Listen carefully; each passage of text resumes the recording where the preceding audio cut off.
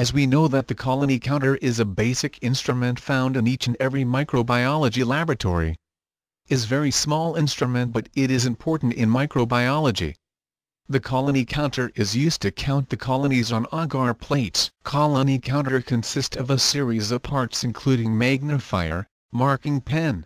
It is also called as probe, fluorescent lamp, LED display, Petri dish holder, reset button, on and off button, and auto or manual mode button. Magnifier is nothing but the regular magnification lens. It is located above the Petri dish holder, on adjusting stand. It can be easily moved in up and down direction, with the help of screws provided. It can also be rotated in, right or left, back and forth motion. Next part of the colony counter is marking pen. The marking pen is also called as probe. The probe is connected to the colony counter with the help of connecting jack. This marking pen helps to count the colonies in auto mode. Let's see how this probe works. The probe is pen-like structure. At the upper end of the probe there is a small push and release type switch. Just in front of that switch, there is a refill or cartridge of the pen is placed. When we press the tip of pen, it touches to the cartridge and cartridge touch to the switch, which automatically make count. When pen is pressure on the surface of plate, the beep sound is produced and the count is then displayed on digital display. Next part is a fluorescent lamp. The lamp used in the colony counter is nothing but the ordinary lamp. When we switched on the corner counter, the lamp glows. The light is scattered in the box of colony counter, but as the box is totally packed, and there is only one way to come out, is through Petri dish holder. Dish holder contains a glass, which transfer the light from the colony counter box to the Petri plate. Colony counter also consists LED display. This display shows the number of count made. Colony counter also consists of Petri dish holder, which is used to place the Petri plate in upright position. Most important part of the colony counter is reset button. Reset button is used to reset the count which are previously made. Every time we use only counter, it will produce a count, and at the next time when we use the corner counter, we should reset the counter with the help of reset button. There is one another most important button, that is auto mode or manual mode button.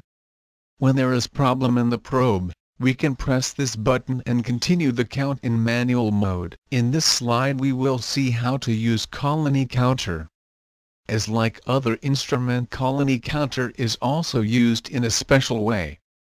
There is very simple procedure of using colony counter. Before starting the corner counting, we should check the power supply of colony counter, then switch on the colony counter. As soon as you switch on the power supply, the elimination start in colony counter. Place Petri dish on Wolfhagel glass in upright position. Colony counter can be used in both modes, manual mode and auto mode, in routine accounting procedure. Adjust the magnifying glass position over the dish. With the help of proverb price on the surface of dish, pen create the mark on plate surface and simultaneously record a count with beep sound. In case if you are using the manual mode, simply with the help of regular marker pen mark on the plate and manual praise the manual counting button. Whenever you touch it, praise the manual count button, a count will be made and buzzer also makes sound. In this slide, we will learn how to calibrate the colony counter. Calibration is required to verify that instrument is working as it built for. For the calibration, we have to operate the colony counter as previously discussed. Calibration should be performed in both modes, manual mode and auto mode. Let's see how to calibrate the colony counter in auto mode. Take 2 blank paper and write down 1 to 100 numbers in series. Switch on the colony counter, attach pen probe to colony counter. Now, take first paper and press the pen on each number of the first paper. After completion of numbers, check the digital display and note down the reading. If you press pen 400 times, then 100 should be displayed on display unit. In this slide, we will learn how to calibrate the colony counter in manual mode. For the calibration, we have to operate the colony counter as previously discussed. Take second blank paper, which have 1 to 100 numbers in series.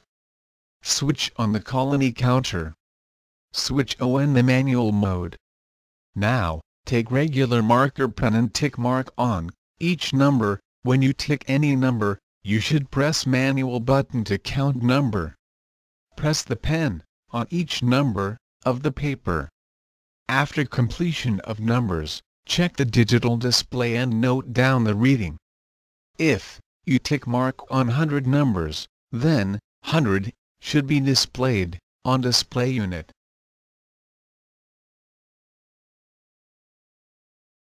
Troubleshooting of the colony counter. Like other instruments, colony counter creates some problems.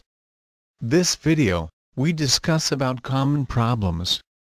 Sometime, marking on plate is done, but there is no count on digital display. What is the reason behind this problem? It may be due to problem in switch. It may be due to damaged switch. Or sometimes, the switch is not touched by the refill. In such case, what we can do? We can replace the probe. If the replacement is not possible, then we can continue our work with the help of manual mode. Other problem is no power in the colony counter or flickering of bulb. So, what is the reason behind this problem? This problem is due to the power supply. It may be due to the loose contact between the bulb and power source. In this slide, we will learn how to clean the colony counter. Colony counter should be cleaned before and after the use. Dedust the colony counter with the help of lint-free cloth. 70% isopropyl alcohol solution may be used for the cleaning.